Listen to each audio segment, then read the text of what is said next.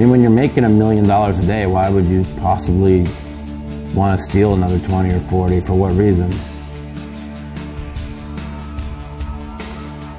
They're not going to cheat me because they're making so much money. And, you know, of course there's a really obvious flaw in that argument, which is they can just make more. Cheating, which is, you know, what you're doing when you're colluding online, because that's not allowed. It's what you're doing when you're putting like 4 accounts into one tournament. It's what you're doing when you're seeing people's hole cards. In poker, you're expected to lose sometimes, and you're expected to kind of take it on the chin when you do.